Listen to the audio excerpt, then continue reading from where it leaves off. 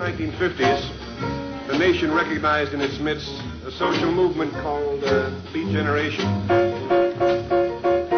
A novel titled On the Road became a bestseller, and its author, Jack Kerouac, became a celebrity, partly because he'd written a powerful and successful book, and partly because he seemed to be the embodiment of this new generation. So here he is, Jack Kerouac.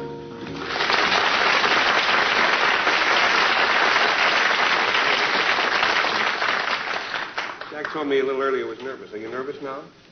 No? Good.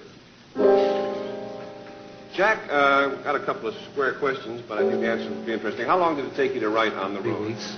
How many? 3 weeks. 3 weeks? Geez, that's amazing. How long were you on the road itself? 7 years. 7 years. Yeah, I was on the road once for 3 weeks, and it took me 7 years to write about it. Or the other way around. I've heard that you write so fast that you don't like to use regular typing paper, but instead you prefer to use one big, long roll of paper. Is that true? Yeah. When I write narrative novels, and I want to change my narrative thought, I keep going. You don't want to change the pages at the end, you mean? 100-foot-long teletype paper. Oh, teletype rolls. Where do you get them? Huh? Where do you get the paper? Yeah, teletype paper.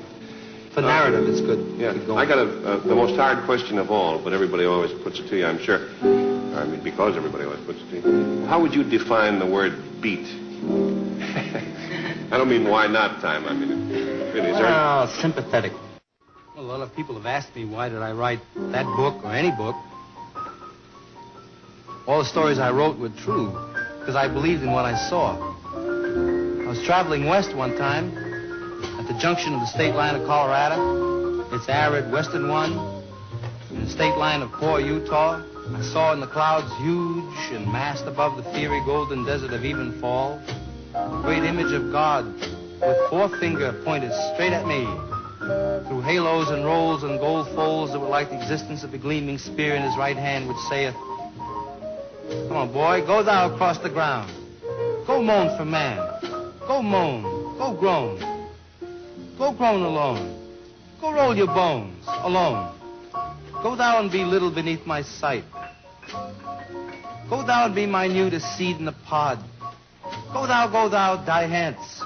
And of this world report you well and truly." Anyway, I wrote the book because we're all gonna die. In the loneliness of my life, my father dead, my brother dead, my mother far away, my sister and my wife far away. Nothing here but my own tragic hands that once were guarded by a world, a sweet attention, that now are left to guide and disappear their own way into the common dark of all our death. Sleeping in me raw bed alone and stupid, with just this one pride and consolation. My heart broke in a general despair and opened up inwards to the Lord. I made a supplication in this dream. So in the last page of On the Road, I describe how the hero, Dean Moriarty's come to see me all the way from the West Coast just for a day or two. We've just been back and forth across the country several times in cars, and now our adventures are over. We're still great friends, but we have to go into later phases of our lives. So there he goes, Dean Moriarty, ragged in a moth-eaten overcoat he brought specially for the freezing temperatures of the East. Walking off alone, and last I saw him, he rounded the corner of 7th Avenue, eyes on the street ahead, and bent to it again. Gone. So, in America, when the sun goes down, and I sit on the old broken-down river pier watching the long, long skies over New Jersey, and sense all that raw land that rolls in one unbelievable huge bulge over to the West Coast, and all that road going, and all the people dreaming in the immensity of it. In an hour, I know by now that children must be crying in the land where they let the children cry. And tonight the stars will be out, and don't you know that God is Pooh Bear? The evening star must be drooping and shedding her sparkler dims on the prairie, which is just before the coming of complete night that blesses the earth, darkens all the rivers, cups the peaks, and folds the final shore in. Nobody knows what's going to happen to anybody besides the forlorn rags of growing old. think of Dean Moriarty, I even think of old Dean Moriarty, the father we never found.